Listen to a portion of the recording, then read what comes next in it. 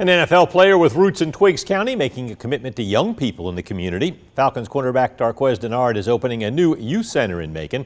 The center will provide after-school tutoring, college prep services, and mentoring programs. Dennard is hosting a tour of the center Friday as part of a weekend event from the Dennard Difference Foundation.